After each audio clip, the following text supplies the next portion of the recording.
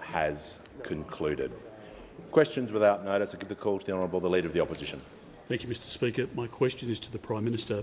Prime Minister, how many Australian families have received payments to date from the Prime Minister's so-called energy price relief plan? Order. Order. Members on my right, the Treasurer will cease interjecting. The Prime Minister has the call. Thanks very much, Mr Speaker. As we have said, the energy price relief plan will be included in the budget. Included in the budget. The figures will be there. And order. The Minister for Skills will cease interjecting. Members on my left. The Prime Minister has the call. Thanks very much, Mr Speaker. And those opposite, including the Leader of the Opposition, voted against it. Give the call to the member for Lingiari. Thank you, Speaker. My question is to the Minister for Indigenous Australians.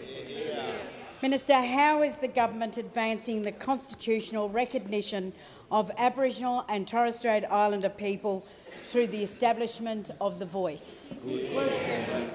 Give the call to the Minister for Indigenous Australians. Thank you, Mr Speaker.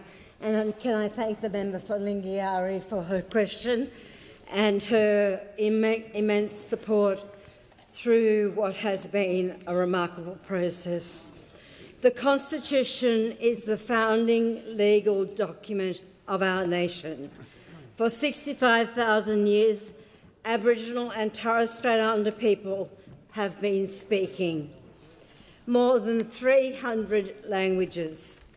But under our Constitution, Aboriginal and Torres Strait Islander Australians have had no voice, no say in the matters that affected our communities. For far too long, governments have made decisions for Indigenous Australians and not with Indigenous Australians. As Nathan Apo said today, our people are living in poverty. They need a voice. We need recognition. We need a voice to the parliament. We've seen over years and years of changing government how we've had to travel down and fight just to exist. For our people, for our elders. Today, my friend, the Attorney-General, introduced the Constitution Alteration Bill into the parliament. It sets out the question and constitutional amendment that will be put to the Australian people at a referendum later this year. It's a simple question, a proposed law to alter the Constitution to recognise First Peoples of Australia by establishing an Aboriginal and Torres Strait Islander voice. Do you approve this proposed alteration? It's a simple question, a matter from the heart. It is the culmination of so much consultation and hard work. I want to thank members of the Referendum Working Group, the Referendum Engagement Group, some who have joined us here today, and the Legal Expert Group for their wisdom and their dedication. I want to finish with this quote from Noel Pearson. And I ask everyone to listen to this. Now is the time for us to act as Australians, not as Labor people, not as Greens, not as Liberal or National Party people, not as Indigenous or non-Indigenous people, but as Australians, because what we are trying to achieve here is unity. We want inclusion, a better future, and this will do it. Yeah. Give the call to the Honourable the Deputy Leader of the Opposition. My question is to the Prime Minister. Is there any issue on which The Voice will not be able to provide advice to government? And is the Prime Minister able to factually respond without taking personal offence to reasonable questions and without his usual indignation?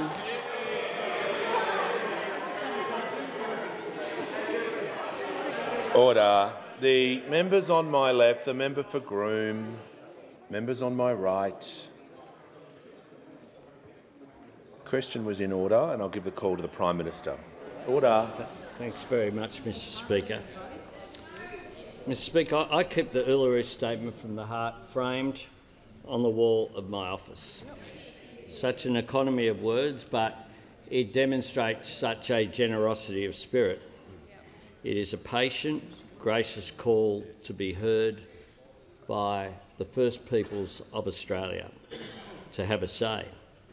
And the concluding words of the statement are this: we invite you to walk with us in a movement of the Australian people for a better future. This is an invitation to all of us as Australians, right across Australia. And I do see more and more Australians taking up this invitation. On the 17th of April, I'll be with a former member of this place, the Liberal member for Macarthur, Pat Farmer. Pat Farmer is, of course, an ultra-marathoner and fitter than anyone who is still here now. He is going to run 14,000 kilometres in a 6-month run around Australia in support of constitutional recognition and a voice to Parliament. 80 kilometres a day, beginning in Hobart, and he will be seen off by the Tasmanian Premier I've spoken to about him being in attendance, and the Tasmanian opposition leader as well, passing through every state and territory. Yesterday, the Collingwood Football Club announced their support in a statement. They said this: the board's support for a First Nations voice to Parliament is a natural progression of its commitment to doing and being better. Many other groups. Order. Prime Minister will pause, and I'll hear from the Deputy Leader of the Opposition. On relevance, Mr Speaker, I thank the Prime Minister Order. for his calm Members manner. on my right, However, Member Cunningham. he is not addressing any part of the question at all, which is issues on which the voice will not be able to provide advice. Deputy Leader, order. The Deputy Leader will resume her seat. The question was about the issues surrounding the voice and advice to the government. I'm listening carefully to the Prime Minister. He's provided some background context, and I'll ask him to return to the question. Mr Speaker, and it also went to the nature of the way that I'm answering the question. Yeah. And if the Deputy Leader didn't want that, then she should have framed the question in a least personal way. But what I do note is that overwhelmingly there is goodwill from school groups, community groups, local councils. All want to be a part of the historic unifying moment. Sporting organisations, leaders of every faith in Australia, 7 religious charities including St Vincent de Paul and the Salvation Army, minerals groups like BHP, Rio Tinto, Origin and Wesfarmers, NAB, the Commonwealth Bank, ANZ, Woolworths, Coles, all of these bodies uniting for a better Australia, uniting in a positive way. And I'd say members on my that right. those people of goodwill will continue to advocate for a yes campaign when the referendum is held. Concluded. The member for Wannon, before I call the member for Wills, I'm pleased to inform the House that present in the gallery today are committee members of the government's youth advisory groups. A very warm welcome to our young visitors. I'm also pleased to inform the House that present in the gallery today is a visiting delegation of members from the Thai Parliament and also the 24th delegation from the Socialist Republic of Vietnam, led by His Excellency Norvan Quang. On behalf of the House, a warm welcome to you all. And I give the call to the member for Wills. Thank you, Mr Speaker. My question is to the Treasurer.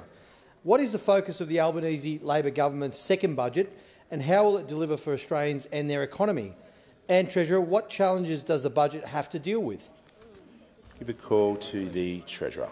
Thanks very much, Mr Speaker, and to the member for Wills for his question. And I acknowledge as well the youth advisory groups who have joined us in the Parliament today. Welcome. We're very pleased to see you. Mr Speaker, as you know, this is the last sitting day before a budget which will be finalised against a backdrop of inflation, which is moderating but still unacceptably high, and in an environment of global economic uncertainty. This week I spoke with US Treasury Secretary Janet Yellen and European Central Bank Christine Lagarde ahead of our discussions with G20 economic ministers and central bank governors in a couple of weeks in Washington DC, and that will help us understand the global conditions as we put the finishing touches on the budget. International authorities are working closely together to do what's necessary to reassure markets and provide some extra liquidity into the banking system, and that has had a calming effect on markets. This morning I convened the Council of Financial Regulators, and their message is very clear. Our banks are well capitalised, well regulated and well placed to deal with this uncertainty.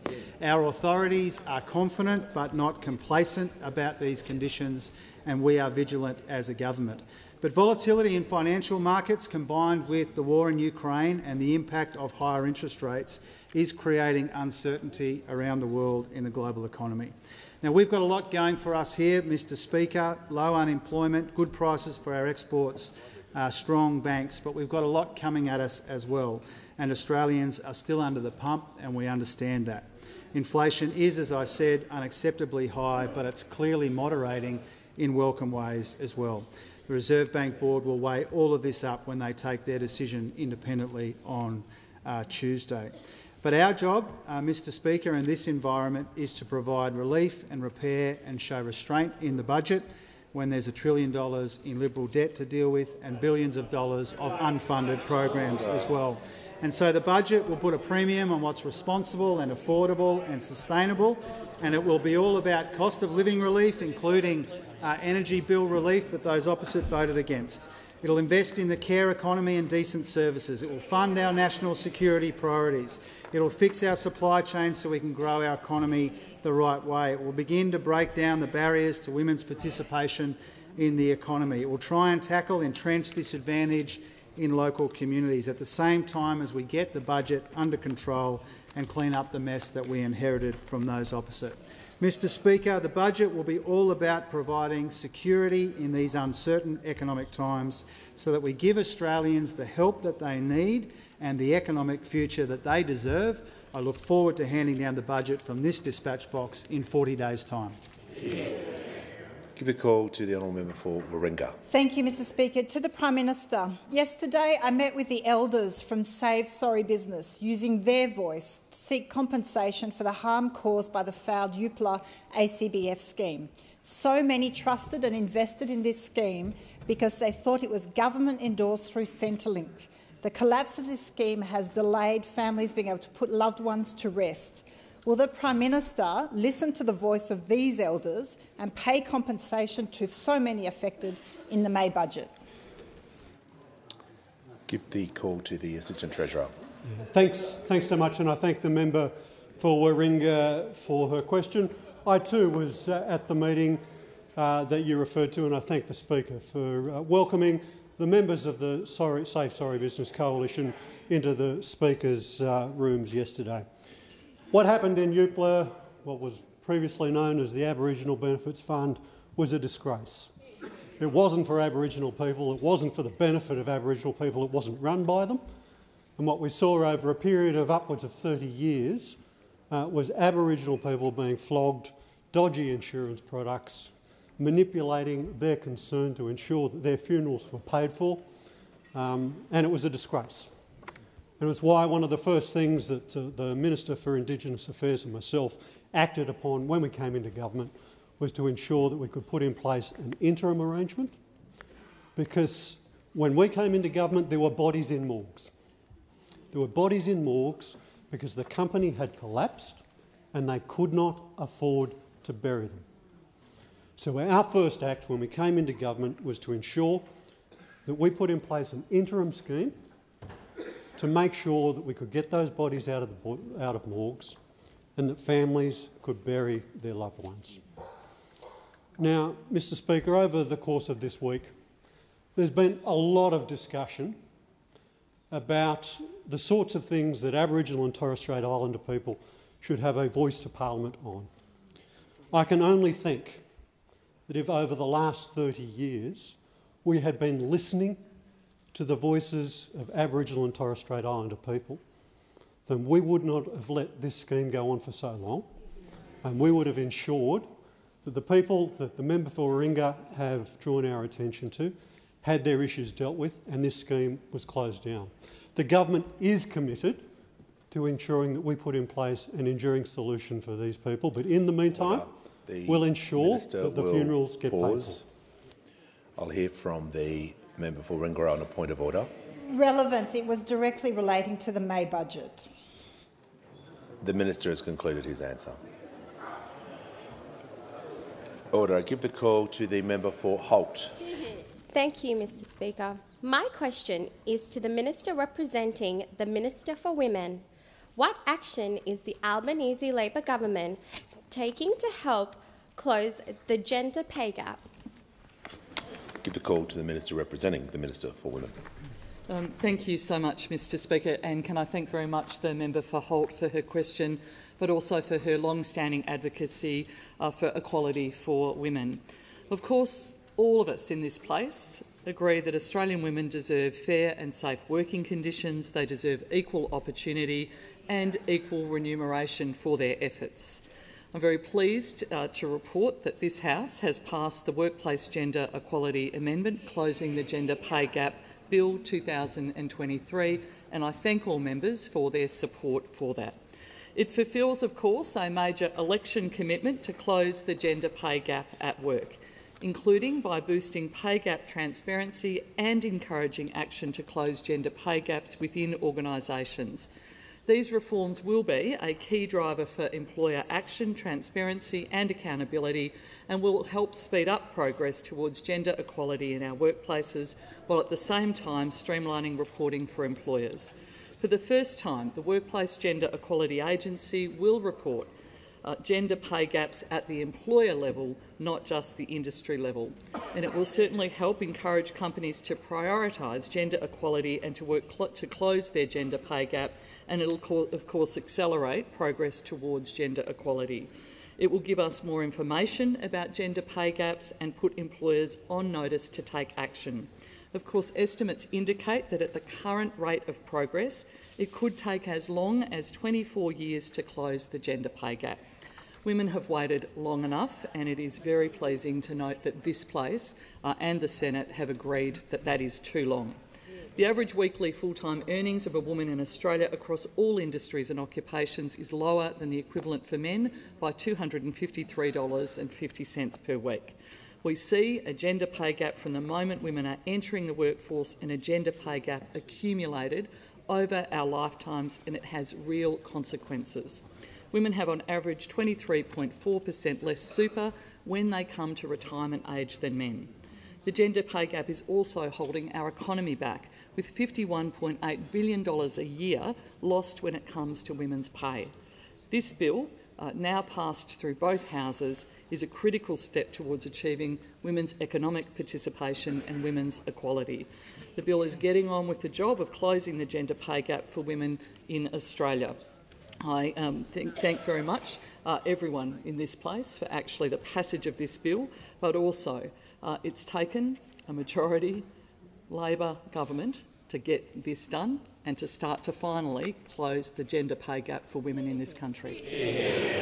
The call to the honourable member for Hume. Thank you, Mr Speaker. My question is to the Prime Minister. Order. Will the Prime Minister rule out any changes in the budget to the tax treatment of work expenses? Order. I could not hear the Shadow Treasurer's question. Out of respect for him, I'm going to ask him so I can hear and the whole chamber can hear the question. I give the call to the honourable member for Hume. Thank you, Mr Speaker. My question is to the Prime Minister. Will the Prime Minister rule out any changes in the budget to the tax treatment of work expenses? Give the call to the Prime Minister. Like other governments in the past, what we will do is hand down our budget in 40 days' time, the Treasurer said, and it'll be a good one. And what we'll be aiming at doing, what we'll be aiming at doing there is addressing both the short-term pressures that are on cost of living, and you'll see those measures, including our energy price relief plan, including, of course, the other plans budgeted for, cheaper childcare, cheaper medicines, all of those measures. But you'll also see the funding of plans that are based upon dealing with the medium and longer-term challenges in our economy. The pressures that are on the health system, the pressures that are on supply chains through our National Reconstruction Fund, dealing with skills and making sure that people can get appropriate training and education going forward as well.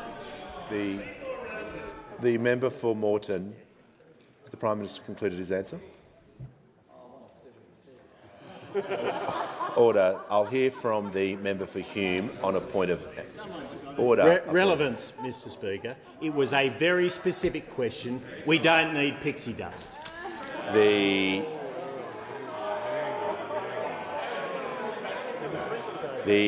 member for Hume knows that is not an appropriate use of the standing order and has the MPI today.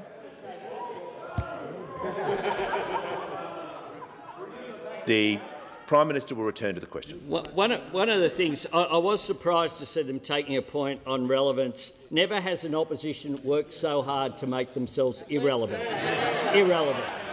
On every issue. Order, the Prime Minister will return. I predict this. Order, the Prime Minister will return to the question. I predict this about our budget next month. Whatever's in it, you'll be against it. Order. Order. When the House, the member for Moreton is warned.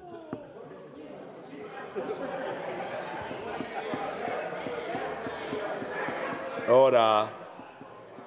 When the House comes to order, well, he would have done something today. Order. I'll hear from the member for Swan. Thank you, Mr Speaker. My question is to the Minister for Climate Change and Energy.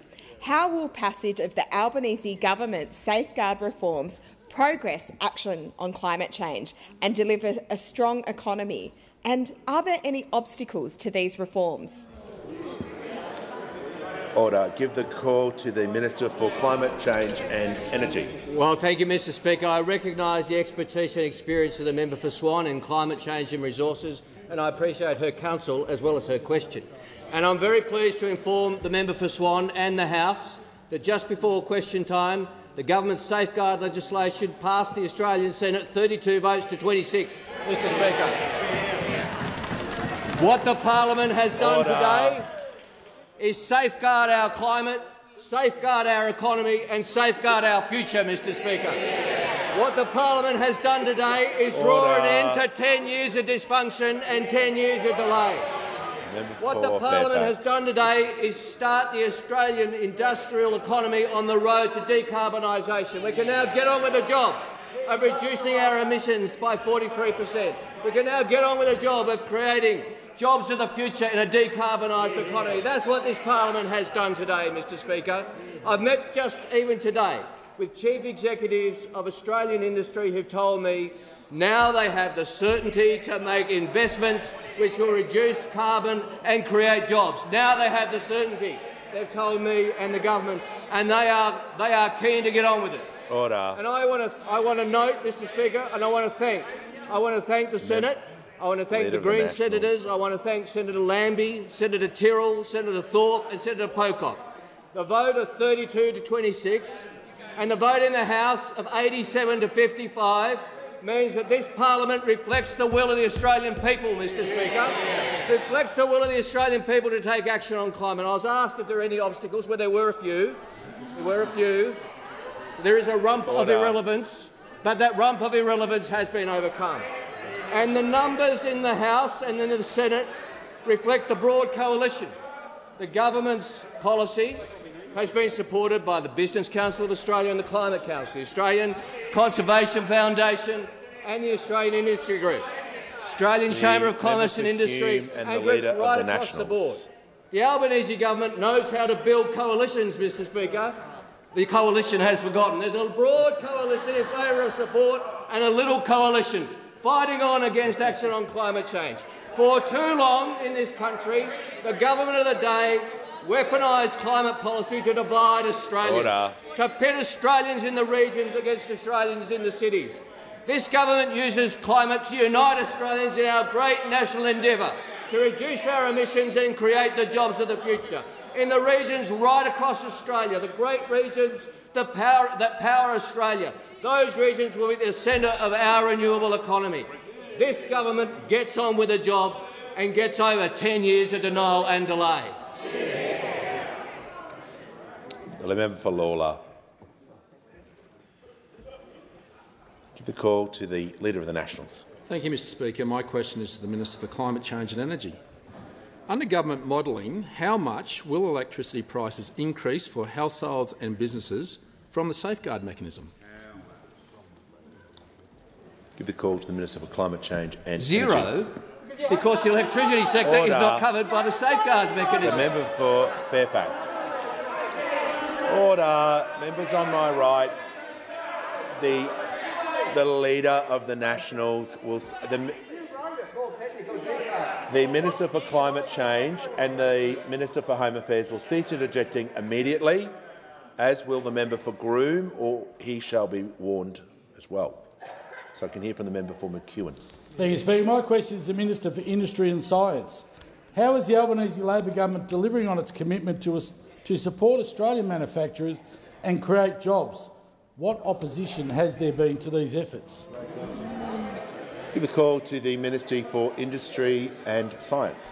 Thanks, Speaker, and thanks to the member for McEwen for the question and also for his service as the Chair of the House of Representatives, Industry, Science and Resources. And, Speaker, when you talk with any Australian manufacturing worker, the one thing that stands out in them is pride. They are proud of what they make. They're proud of the products that they're making a contribution to the economy. They're proud of what they're doing for exporting, and they're proud to make a difference in someone's lives. And a lot of us know this firsthand because we're the sons and daughters of manufacturing workers. We've seen it in our own families. And the $15 billion National Reconstruction Fund that got the support of the Parliament this week is not just providing growth capital for those firms, it's sending an important signal. It's Australians backing Australians. It is about the fact that we've got the backs of Australian manufacturing workers and their businesses, that modern economies, especially big economies, need a strong manufacturing capability running through them. Manufacturing matters. It creates secure jobs. And it's not just in our cities, but it's in our regions as well. For example, in Victoria, more than a quarter of manufacturing jobs in the regions. In New South Wales, 35%. In Queensland, over 40%. Now, the NRF should be a platform to create secure jobs in sectors and in activities like value-adding in resources, in agriculture, fisheries, forestry, defence, renewables and low-emission technologies, medical sciences, advanced manufacturing. Creating work for boiler makers through to bioengineers, designers through to fitters and turners, medical scientists, warehouse managers, software experts, technicians and more. We want the NRF to have a strong regional impact. But you couldn't help, when you listen carefully to the Liberal and National attack lines used to attack manufacturing and the National Reconstruction Fund, you didn't feel like they were talking about us. You thought more about them. It was Liberal and National MPs talking about jobs for mates. It was Liberal and National MPs talking about slush funds. It was Liberal and National MPs talking about politically motivated projects in marginal seats. Now, the sad reality is they're talking about the way they did business. That's the way they looked at it. Order. Members on my left. I'm sad to inform the Liberal and National parties that, well, your business model is finished. Drawing on the greats like Monty Python, it's a dead parrot of a business model. It's joined the choir in Visibule. It is gone.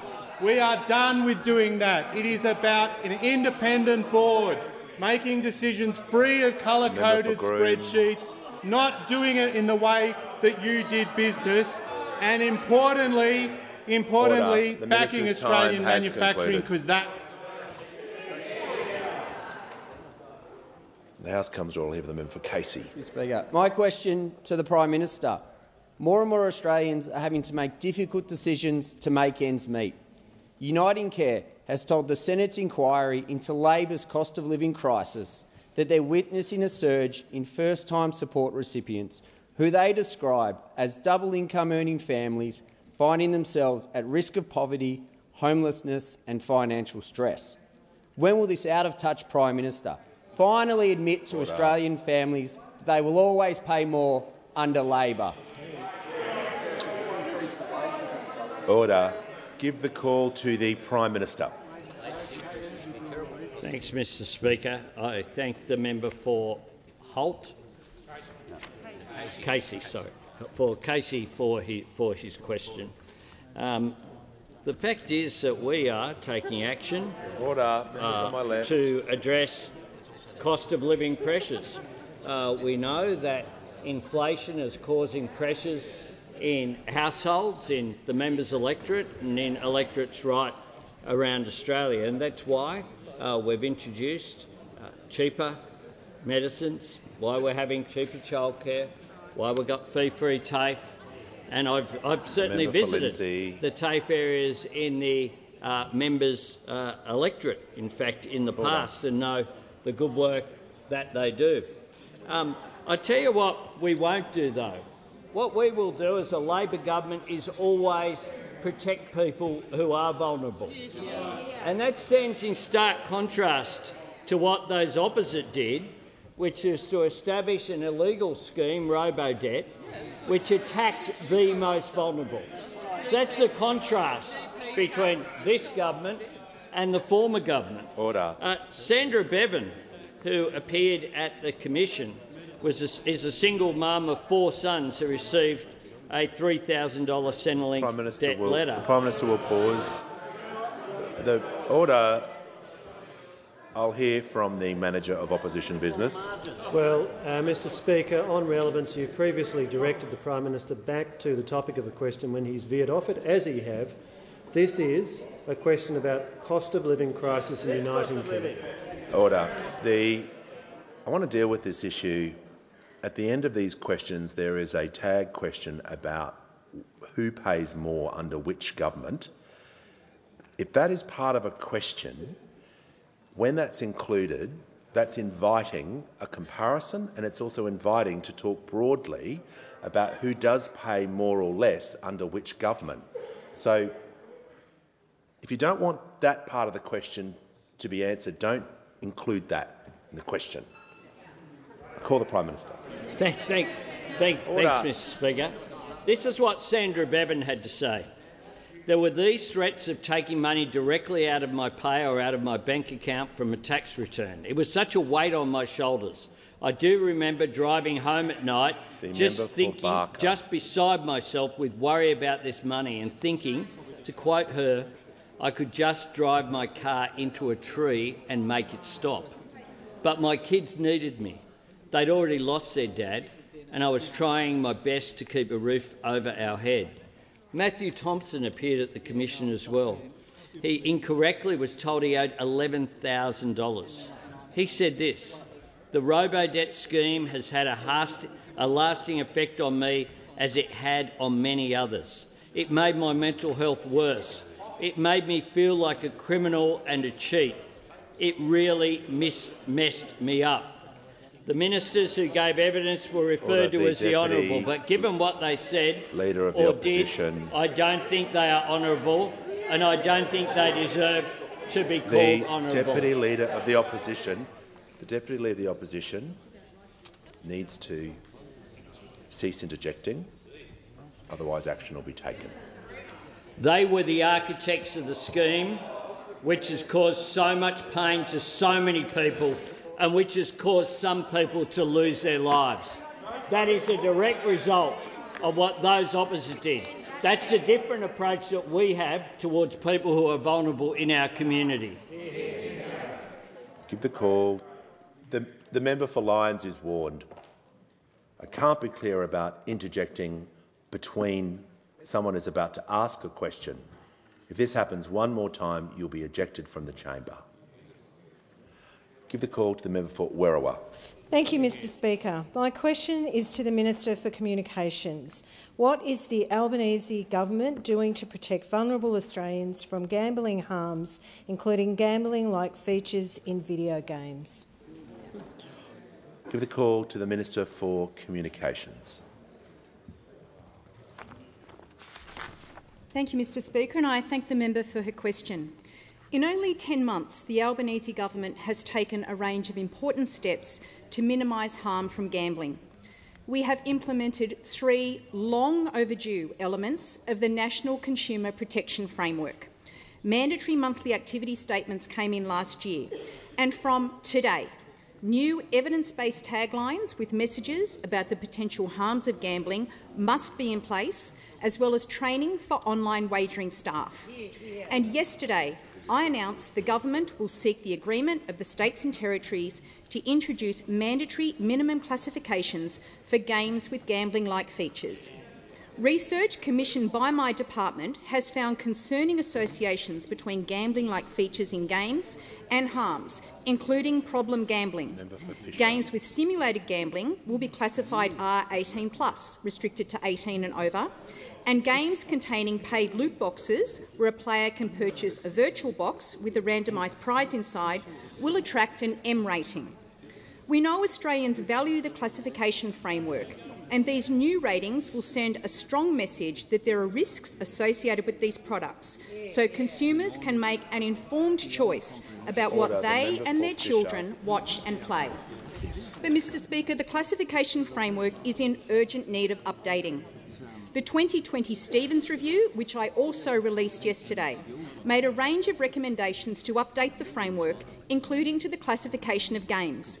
Mr Speaker, those opposite received this report when they were in government back in May 2020, but they sat on it, taking no action in response to the growing body of evidence about the harms associated with gambling-like features in games. It's another example of the former government talking big about keeping Australians safe, yet they failed to respond to their own review, which showed a clear need for stronger protections. In contrast, the Albanese government is acting on this as a priority. In fact, what we are proposing actually goes further than what the Stevens Review recommended.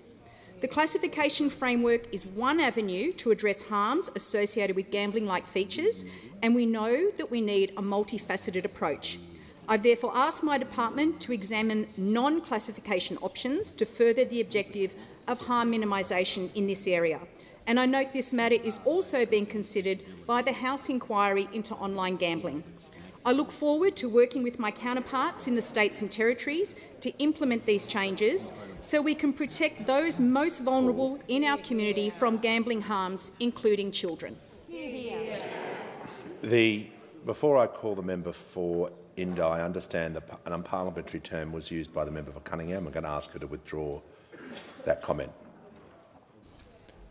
I'll just wait till the microphones are on and ask you to withdraw. I withdraw. I thank the member. I give the call to the member for Indi. Thank you, Mr Speaker. My question is to the Minister. Page is warned. The member for Indi will begin her question again. Thank you, Speaker. My question is to the Minister for Housing. 2021 census data released last week revealed that in Wangaratta, homelessness has increased 67% since 2016. With the passage of the government's Housing Australia Future Fund legislation in doubt, I'm worried we will be left without a plan to fix this urgent problem. Order.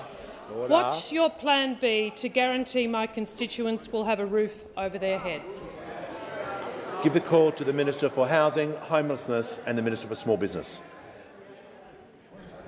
Thanks, Mr Speaker, and I thank the member for Indi for her question, and I also thank her for her constructive discussions around the Housing Australia Future Fund for when we passed it through this House, and I thank her for her support for that important piece of legislation, because of course she does understand that this is critical to Australia's homeless people. On census night in 2021, there was 123,000 homeless Australians, and it is concerning, and it should be concerning to all of us in this place. It's a really serious issue.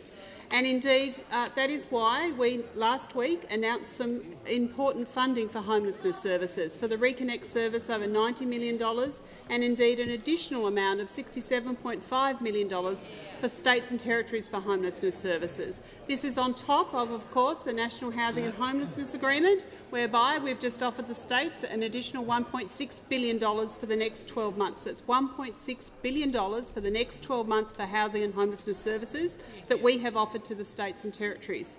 And of course this fits with our housing accord, our National Housing Accord that was in our last budget. Our National Housing Accord, of course, is another 10,000 affordable and social homes, particularly affordable rentals. Then this will be matched by the states and territories. So that's 20,000 affordable rentals from the National Housing Accord announced in our last budget. We've already immediately released the $575 million from the National Infrastructure Facility, and there are already properties starting to go up on the ground around Australia today because of that money. So I'd say to the member for Indi, and I really appreciate this question, that we are having a broad housing agenda. Obviously, the Housing Australia Future Fund is central to that, because that will allow us to work with other tiers of government, with institutional investors, with community housing providers, and indeed to leverage to get more homes on the ground more quickly, which is why it's so important. And as she indicated, there are vulnerable people right across Australia today that need that legislation through the parliament. So I would say to those opposite, talk to your senators in the Senate and tell them how important this legislation is. If you're serious about housing and the housing situation in Australia today, we need that bill through the parliament. And I would say to the Greens political party, this needs to be done and needs to be done quickly. We are already delaying this because, of course, the Greens wouldn't allow us to debate it in the Senate. So I say to the Greens political party, you go back to your electorates and you tell people that houses are not on the ground today because this was not able to be brought on in the Senate. There are vulnerable people in Australia today that need these houses, and they need them today. Give the call to the member for Paterson. Thanks, Speaker. My question is to the Minister for Education. What is the Albanese government doing to make sure the next school funding agreement delivers a better and fairer education system? And how's this different to previous approaches, Minister? Give the call to the Minister for Education. Thank you, Mr Speaker, and can I thank my friend, the sensational member for Paterson, for her question. We've got a good education system in Australia, but it can be a lot better and a lot fairer. In January, the Productivity Commission released a report that revealed if you're a child from a poor family or from the bush or an Indigenous Australian, you are 3 times more likely to fall behind at school. And that report told us that over the last 10 years we've seen the reading skills of children in primary school improve, but the gap in reading skills of children from wealthy families and poor families at primary school get worse. And that report also told us that if you're a child from a poor family and you go to a school where there's a lot of disadvantage, then it's harder to catch up. And that weighs heavily on me because I went to a school like that. These are the sort of problems we've got to tackle. Now, funding is important, but so is what it's spent on, what it's invested in and what it's tied to. That Productivity Commission report was critical of the current schools agreement because it said it lacked real targets and it lacked the practical reforms that we need to tie that to tackle these sorts of problems. And I've told this parliament before that the next agreement will have those targets and it will have those sorts of practical reforms. Yesterday, I announced the expert panel whose job it will be to provide education ministers with what those targets should be and what those reforms should be that we tie future funding to. And leading this work will be Dr Lisa O'Brien, the chair of the Australian Education Research Organisation and the former CEO of the Smith family. Dr Lisa O'Brien will lead a team that also includes Lisa Paul, Professor Stephen Lamb, Dr Jordana Hunter, Dion Anderson and Professor Pasi Sahlberg. They'll report to me and other education ministers by the end of October. This is a big year, Mr Speaker, for education. Last month, the Prime Minister announced Professor Deborah Brennan will lead the most comprehensive review of early education in Australia's history. At the other end of the education spectrum, Professor Mary O'Kane is leading the Universities Accord, the biggest review of higher education in 15 years. And in between is the work that Dr Lisa O'Brien will lead. Weaving through all of this is a common thread, though, and it's about opportunity. If you're a child today from a poor family or from the bush or an Indigenous Australian, you're less likely to go to preschool, you're more likely to fall behind at primary school, you're less likely to finish high school and less likely to go to university. This is a chance to change that. Give the call to the honourable member for Durack. Thank you, Mr Speaker. My question is to the Prime Minister. The Australian Small Business and Family Enterprise Ombudsman has told the Senate inquiry into Labor's cost of living crisis that the rising cost of living is having an acute adverse impact on small and family businesses that underpin livelihoods. Prime Minister, why do Australian families and businesses always pay more under Labor? The call to the Prime Minister. Thank you, Mr Speaker. Again, we've got that tag in there, which allows me to do a comparison between this government and the former government. Although there's a link there, because if I'm not mistaken, it's a former minister in the former government who's made the submission that you're talking about. Is that right? Is that right? The Prime Minister... Order. Is that right? Just the Prime Minister will direct comments through the chair. So the political appointment made by those opposite that they leave out of the question, gives a submission which is a pro-Liberal Party submission from the former pro-Liberal Party minister. Well, shock horror. Order. Deirdre Chambers, what a coincidence. But the member from Western Australia, of course, I do note that in Western Australia today there's a bit of a comparison about the former government and this government.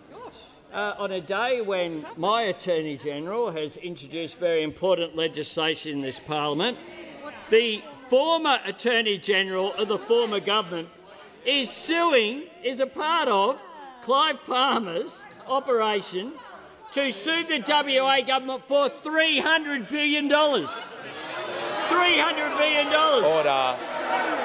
Order.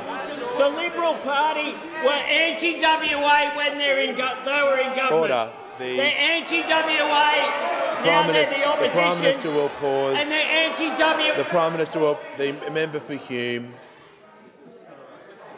Member for Hume. Members on my right will cease interjecting, and the Deputy Leader of the Opposition will cease interjecting. So will the member Barker, so I can hear from the Manager of Opposition Business. Mr Speaker, on any reasonable test of relevance, the Prime Minister has strayed a very long way away from this question. He should either be directed back to the terms of the question or resume your seat. The members for McNamara and McEwen are not helping. The Prime Minister will return to the question, which was about rising costs of living and the compare and contrast at the end of the question, which I think started with. And I'm listening to him carefully, but I want silence so I can hear him, and if he strays, he'll be returned to the question. We'll give him the call. It was also about former Liberal Party ministers and Mr Porter's colleague. I mean, knowing Clive Palmer's record for paying his workers, I hope Christian Porter asked for his money up front. I hope he got that. I mean, together at last. Palmer and Porter. Name a more iconic duo, I dare you. Order. Prime Minister has concluded his answer. The member for Wannon can resume his seat. Order. Members on my left. Members on my left and right. When the House comes to order, I'll hear from the member for Spence. Thank you, Mr Speaker. My question is to the Minister of Government Services, and I refer to the Minister's answer on Tuesday. In light of Dr Watt's review into contracts and procurements, why is disclosing conflicts of interest important for public officials? Give the call to the Minister for the National Disability Insurance Scheme and the Minister for Government Services. I thank the member for his question. On Tuesday, I updated the House on a matter which went to the core of the Dr Watt review into procurements at the NDIA and Services Australia. I refer to procurement contracts relating to unregistered lobbying firm Synergy 360 and multinational IT company Unisys. The Manager of Opposition Business will cease interjecting. A key red flag of Dr Watt's review is the failure to declare conflicts, both real and perceived. And so far, I've been unable to locate any disclosure of the member for Fadden disclosing his relationship with Synergy 360 anywhere. Now, leaked emails from Unisys and Synergy 360 executives reveal how they plan to use the lobbying firm's special connection with the member for Fadden to gain special, privileged and commercially valuable access to the important anti-corruption, the Ackley Committee in Parliament, and also other decision-makers in government. I quote directly from an internal email from the Unisys Vice President to Unisys Head Office in the States on the 16th of October. It glowingly reports, "Thanks for putting this together. I told Stuart I'd get him something tonight. Tomorrow at the Joint Committee for the Australian Commission for Law Enforcement Integrity, he'll be proposing the committee formally meets with Unisys for a briefing on our work with the US government." There's another email between two of the owners of Synergy 360 on the 31st of October. They are excited at the big payday to be delivered by this undeclared special friendship with a member for Fadden. I quote, "Bloody amazing, considering we only officially launched on the 1st of June. Some companies don't even make a profit, let alone clear 100,000 in the first 3 to 4 months. This year isn't over, so let's aim for $1 million within the financial year." But this secret, undisclosed trapdoor of influence offered Unisys boundless commercial opportunities. Unisys wrote to Mr Milo on the 25th of September 2017. "I sent Stuart an email yesterday to follow up our meeting and request contact details for the appropriate person to arrange a presentation of the committee." The email continues. "I also asked for his thoughts on delivering a similar presentation to the National Security Committee, the NSC." How does a multinational company form the presumption that they can talk to the heart of our national security architecture in Australia? The NSC is not some judge of a corporate beauty parade looking for contracts. Whatever the opposition leader and I think of each other, I know the opposition leader who served on the NSC does not see the NSC as some sort of trailer boot market on a Sunday where the security of the nation has to listen to a beauty parade of commercial vendors, not with a relationship not disclosed by the member for Fadden. Concluded. The minister's time has concluded. The minister's time has concluded. He will resume his seat.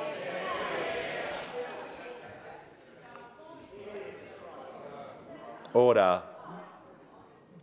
The member for Patterson. When the House comes to order, I'll hear from the member for Griffith. Thanks, Mr Speaker. My question is to the Prime Minister.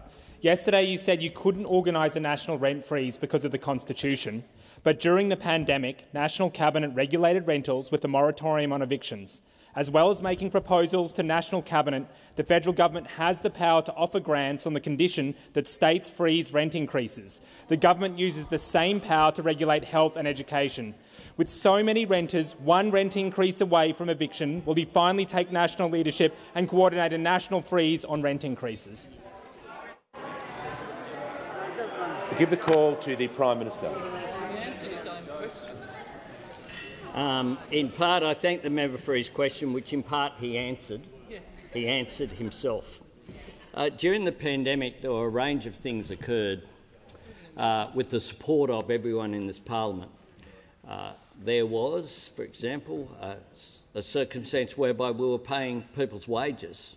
We don't pay people's wages today. The Deputy Leader of the Opposition. Order. The Prime Minister will pause. The Deputy Leader of the Opposition. Order. No. The Deputy Leader of the Opposition. It's been a big 2 weeks, but I'm just going to say to her, she's on a warning now. She interjects again. she will definitely be asked to leave. Give the call to the Prime Minister. Thank you, Mr Speaker. There were a range of emergency measures put in place over workplaces, support for businesses. State governments made those decisions. The idea that the national government has the power to impose a rent freeze, that is essentially to nationalise the private rental market around Australia, is just not the case. It's just not the case. And the member knows that that's the case. What we have is real solutions being put forward, and that is our National Housing Accord. That is the Commonwealth State Housing Agreement, which is where the Commonwealth, together with the states, negotiates in a way in which states then don't say, yep, we'll bank that money and withdraw our investment by the amount that the Commonwealth puts in, which is why you need to have that negotiation. This isn't an SRC. This is a national government. This is a national government. And what national governments have to do is put forward real solutions to issues. Order. Members on my right. And that's why we will also have our national homelessness strategy. But that's why the Housing Australia Future Fund, which will provide 30,000 additional homes that are affordable or social, 4,000 of which will be reserved for women and children escaping domestic violence, will provide funding for veterans at risk of homelessness, will provide $100 million for emergency housing, will provide support to repair Indigenous housing in remote communities should be passed. Now, those opposite, and you can argue during the break if you want, that you're against $10 billion of funding because you think it should be $20 billion, or whatever figure you want to pluck out. But the idea that you will support zero, which is what opposing this legislation will do,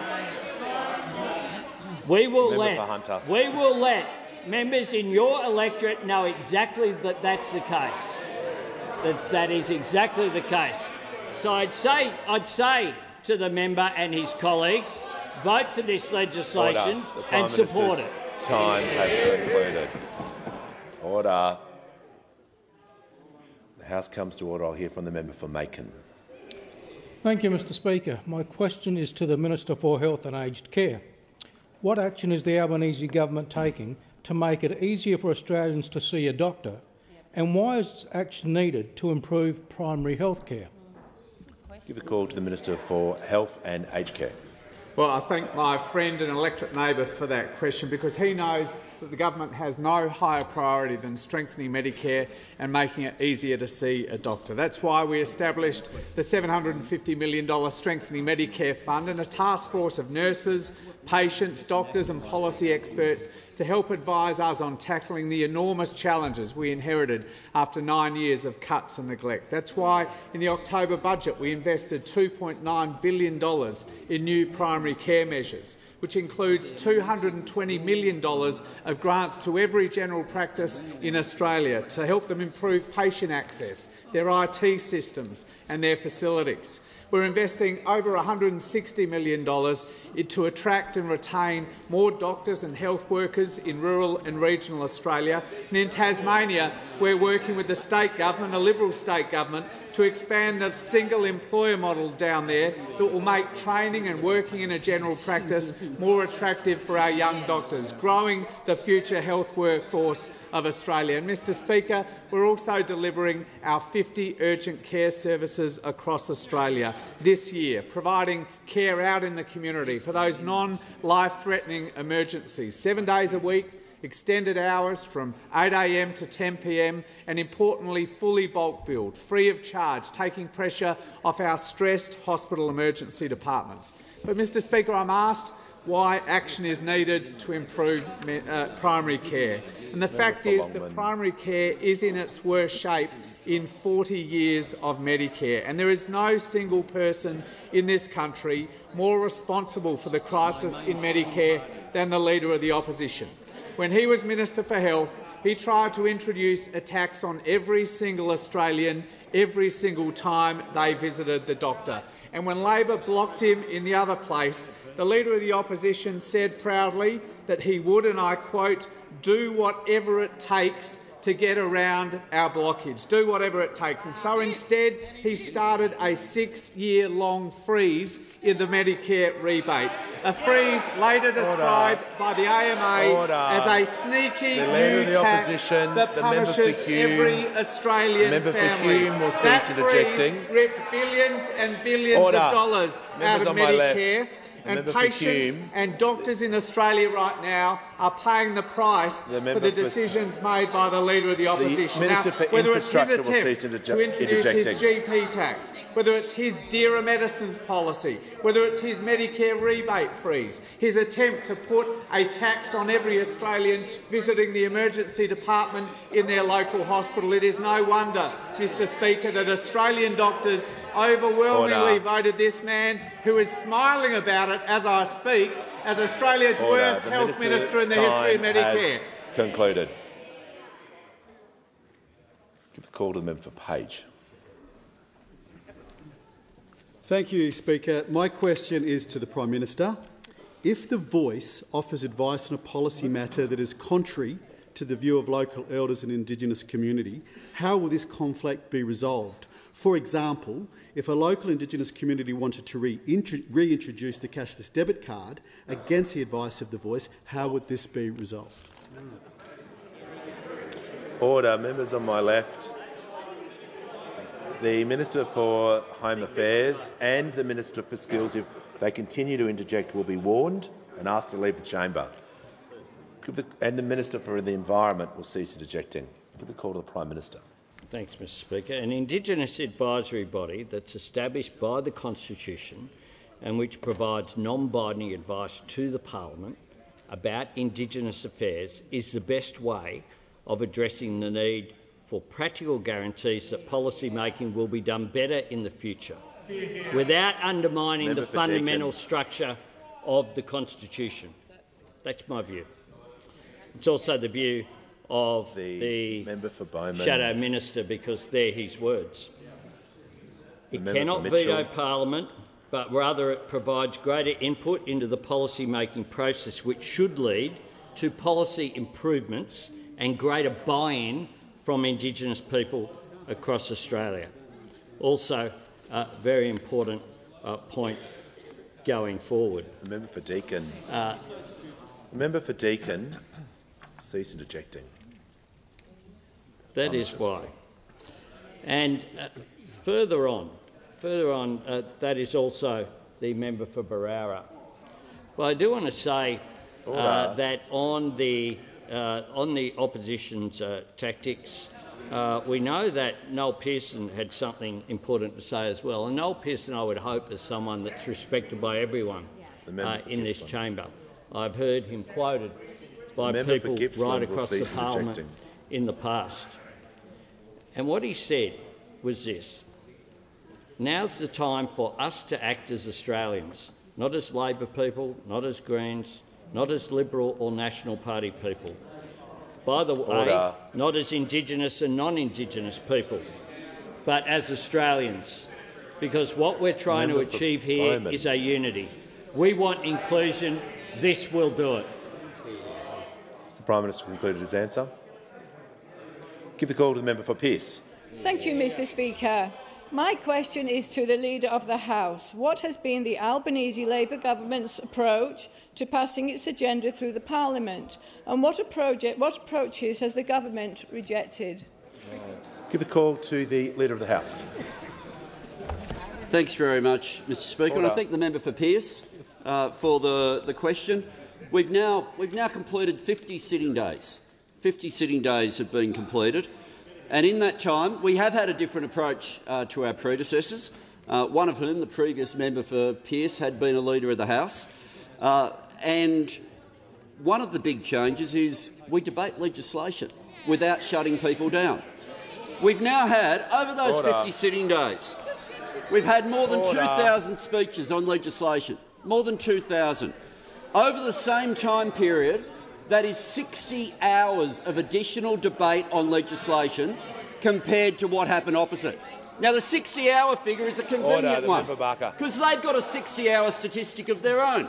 Their 60-hour statistic is they spent 60 hours in divisions voting whether the member should be no further heard or whether the question should be put.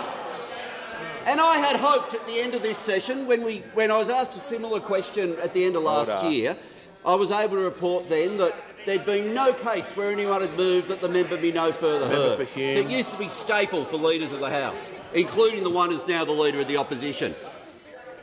But last week, the record got smashed. But who moved that the members be no further heard? Over there. Even in opposition, they are still addicted to silencing debate. This morning, there weren't many people in the chamber, but this morning we had a standing orders debate.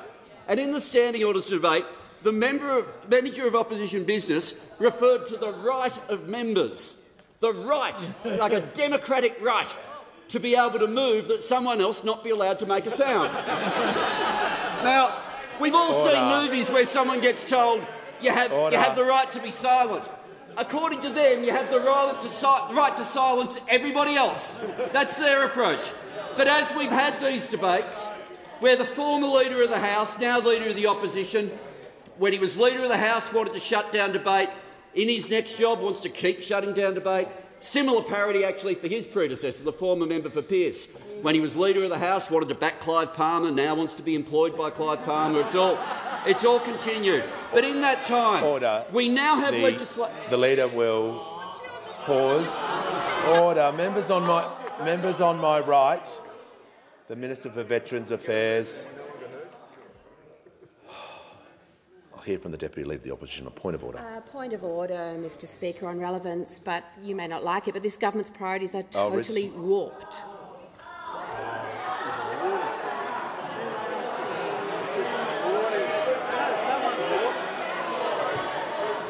Leader will just resume his seat while I... Order.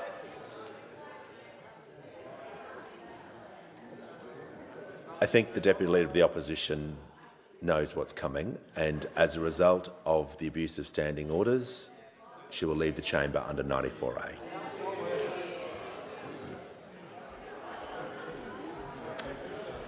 And the Leader of the House will continue for the remainder of the time.